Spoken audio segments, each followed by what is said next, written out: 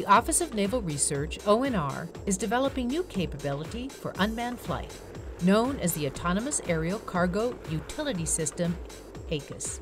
AACUS technology makes it possible for unmanned helicopters to fly and bring supplies to Marines in the field with just the touch of a user's tablet, keeping pilots and air crews out of danger.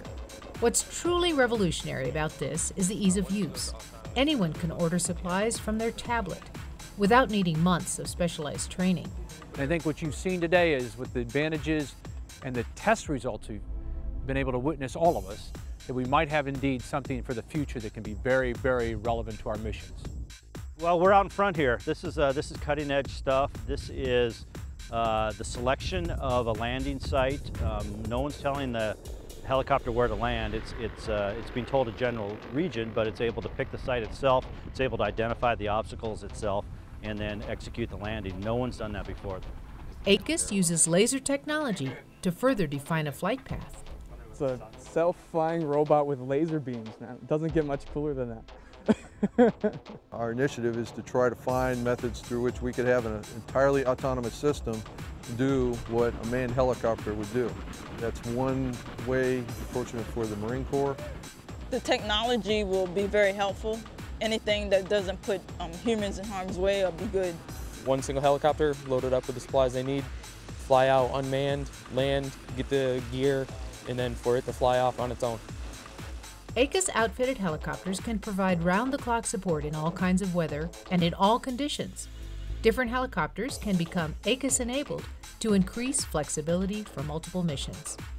AACUS has its origins on the battlefield, where troops needed to get convoys off roads and deliver supplies by air, while reducing the workload and danger for helicopter crews. And what we're developing here is a system that responds to a request in the field for supplies, develops its own route, flies there by itself without any oversight, comes in, selects its own landing site, and lands, again, without any oversight whatsoever. So this is a truly autonomous design. Autonomy is more than just unmanned vehicles, whether it be air vehicles or surface vehicles or subsurface vehicles, but it's also autonomy in manned systems, relieving the load on the human in the loop, allowing the human to be raised to a higher level where other tasks can be done and autonomous systems can handle some of the things that are maybe dull or dirty or dangerous.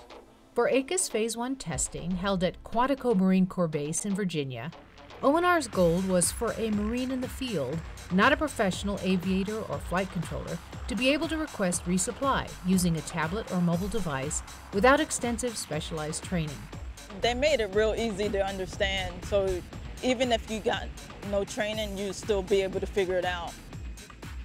It only took me approximately 10 minutes to pick up on how to use it, and maybe another 2 or 3 minutes to start actively using it on my own without any assistance. AACUS could also assist with emergency evacuation of casualties from a combat zone. One of the long-term goals is probably to get this system where it's able to do medical evacuation or casualty evacuation where we have a wounded Marine in the field. I need help. Here's roughly where we are. I need you to land there. I could get that wounded soldier onto the platform. It's a time-sensitive issue. Get somebody here, get an asset on the ground as soon as you can. Key to AACUS success are teamwork and partnerships supported by ONR.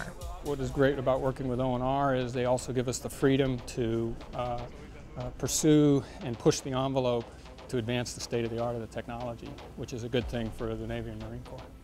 These partnerships resulted in 2 successful AACUS tests. We've got a helicopter, and we've taken an autonomous landing system on that helicopter, and we've been able to take that helicopter and land it at a number of unprepared sites, all by the touching a tablet. AACUS technology can also help manned flights be safer and more accurate. For instance, AACUS can assist the pilot while landing in challenging conditions like dust or snow. Recently, companies like Amazon have talked about delivering a book to a customer with an unmanned aircraft. We're trying to do the same thing, but I want to bring 5,000 pounds to a Marine in the field of bullets or batteries or water in that same fashion.